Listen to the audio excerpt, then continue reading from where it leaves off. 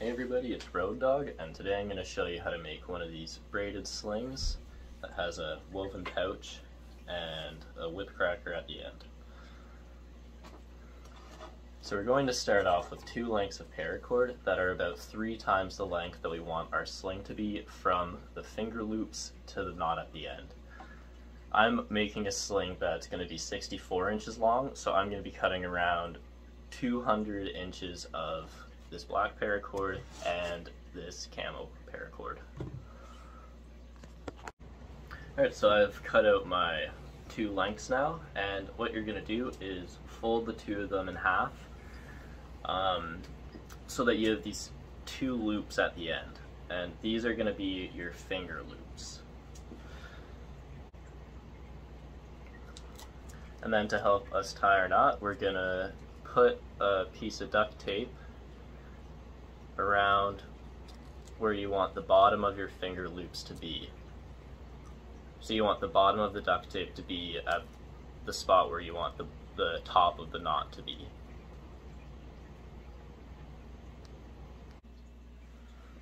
Okay, so now the knot we're going to tie to bring all these cords together is a Matthew Walker knot. I'm going to leave a link in the description of this video about how to do one, because there's much better tutorials than I can make on how to tie this knot. There is a substitute knot you can use, and it's just an overhand granny knot, some people call it, but that's a little bit less decorative, and I think it might not hold as tightly as a Matthew Walker knot. Alright, so I've got my Matthew Walker knot tied here now, and next up we're going to start up the 4-strand braid. There's lots of substitute knots that you can use instead of a Matthew Walker. This is just the one that I think looks nicest. Alright, so next up we're going to start the 4-strand braid. I've gone ahead and hooked up my loops around a vise here, and basically the pattern for this braid is you're going to take the outside strand on this side, put it underneath the middle two, and then you're going to put it in the middle of those two, and then pull it tight. And then you're going to bring the outside strand on this side and bring it around the middle two again, but this time the other direction, and then put it in between those two strands of paracord, and then pull it tight once again. And then we're going to go back to this side and then bring this strand of paracord once again around the back of the middle two, up between these two strands, and then back through the middle of the two strands that you just went underneath. So you're just going to keep repeating this, going from side to side.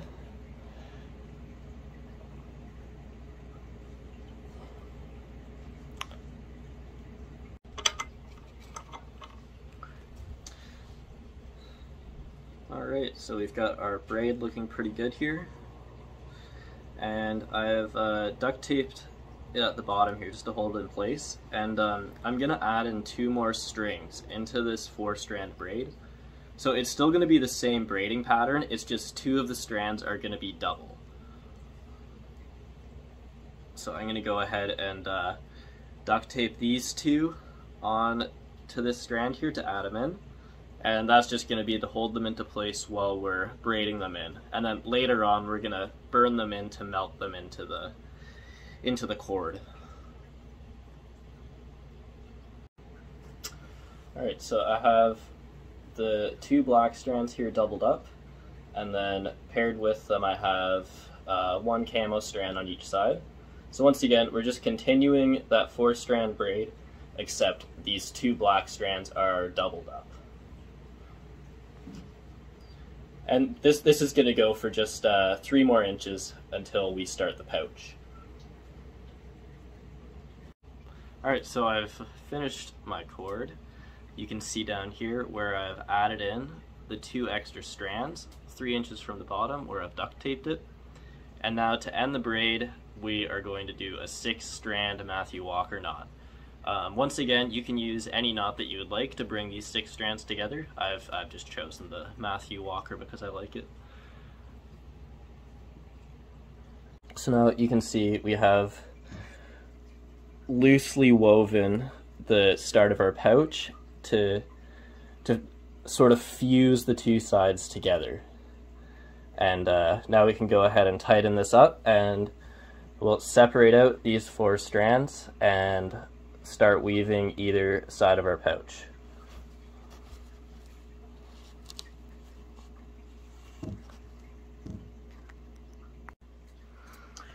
Alright, so I've gone ahead and tightened up the start of our pouch over here, and now it's time to separate out the 4 inner strands into 2 groups and just do a double strand weave on either side.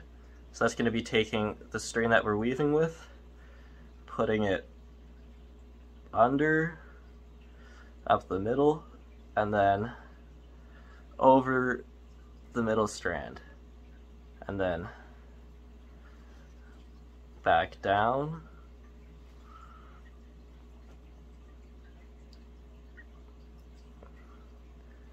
through the middle,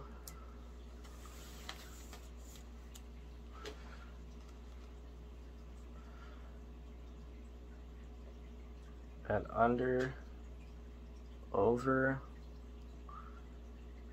under, and over. And then you're just going to keep on doing this until you have the pouch size that you want. I'll usually make my pouches about 6 inches long, 5 or 6 inches.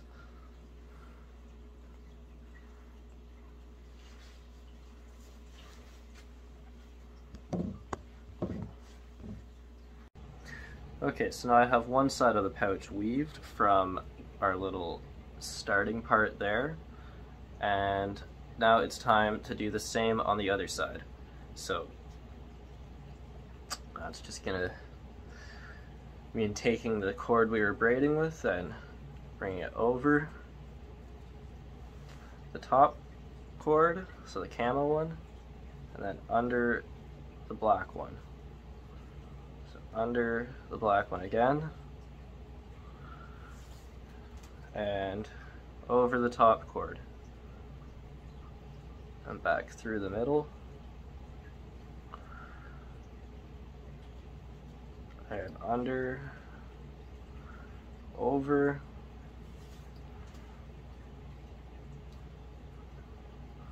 and under, over.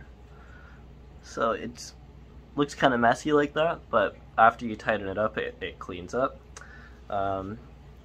So I just gotta braid the rest of this now, or weave. Okay, so now I've got both sides weaved here, and what we're gonna do now is use the same trick that we used on this side and fuse together the 2 sides of the pouch. So we're gonna take these 2 middle black strands, and then on either side we're going to do 3 stitches where we include both strands, both black strands in the middle weave here. So we're going to go on the bottom, 1 around both middle black strands, and then back down and over the camo one.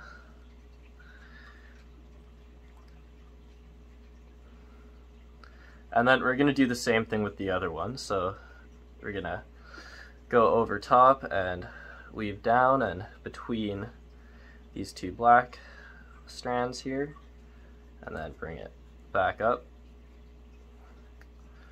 through the camo one. And then we're going to do that 2 more times to finish off the pouch.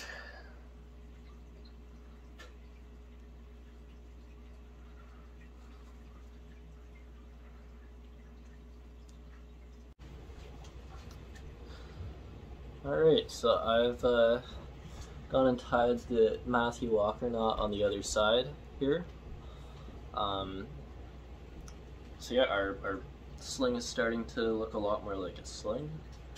And if you've made it this far, the hard part's now over. It's going to be smooth sailing from now on. So what we have to do now is we're going to continue the 4-strand braid, just like we did on this side, where we have 6 strands involved, but we're doing a 2-strand pattern by doubling up 2 of the strands.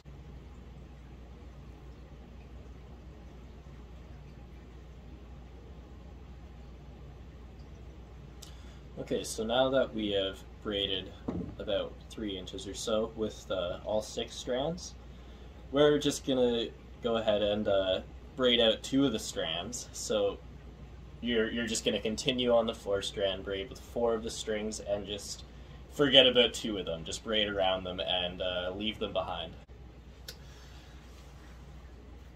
Alright, so now I have finished the braid on the second half of the sling. This side, it's a little bit shorter than the other side because on this side where we're releasing it, you're gonna leave a little space here, and that's where your fingers are gonna hold. So we're gonna tie 1 Matthew Walker knot and then a second one and leave the empty space in the middle. So that's gonna be 1 Matthew Walker knot there, and then a little empty space, and then we're going to put 1 Matthew Walker knot there, and then that's going to be pretty much all of the sling. Alright, so I've tied 1 Matthew Walker knot here, which ends our braid, and then I've marked with duct tape here where I'm going to tie the next knot, which is going to be the knot that we actually hold while we're slinging. Alright, so I have the second Matthew Walker knot done, and that almost completes our sling. You can see it's almost done here.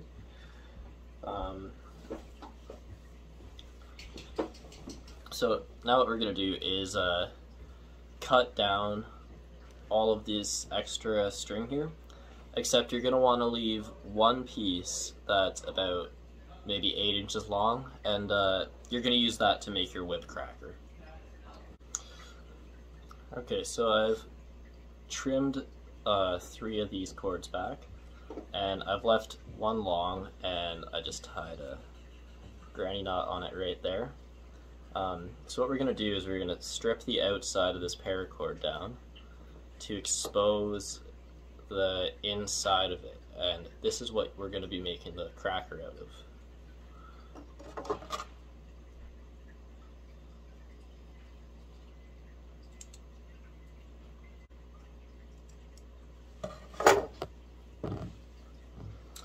Alright, so I've exposed the inside of the paracord, and now I'm gonna divide it into 3 groups, all of these strands, and then I'm gonna do a 3-strand braid all the way to the tip.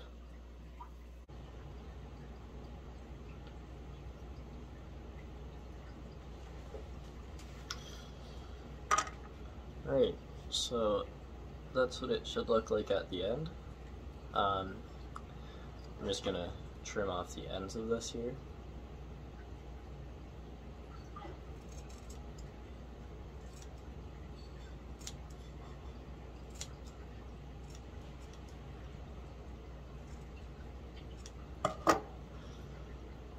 And then as these ends start to fray more, it'll make more of a pop if you really flick your wrist when you throw.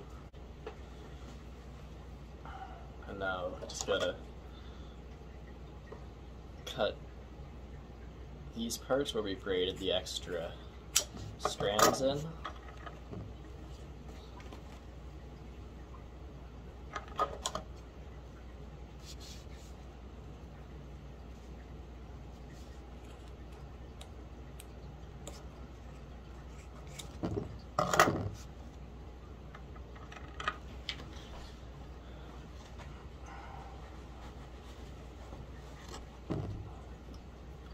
And then we're gonna melt the paracord. And this will keep these braided in strands from going anywhere.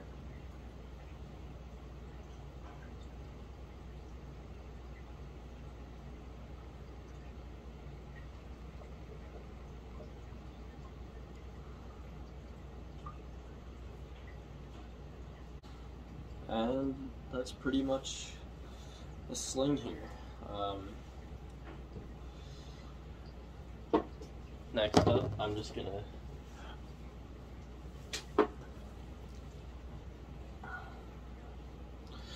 up, I'm just gonna show you how to make these finger grips here, which make it a little bit more comfortable to sling with.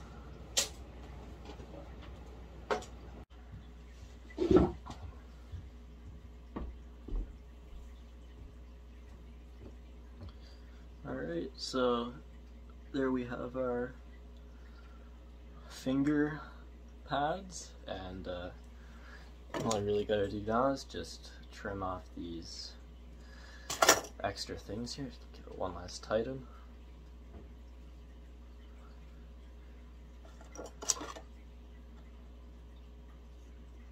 Snip off the extra pieces, and there you have it. Sling is all done. So I hope you guys have fun slinging. Be safe, have fun, and thanks for watching. I really appreciate all the support in my videos you guys have been giving me, and if you have any questions, just leave a comment and I'll definitely respond. See you.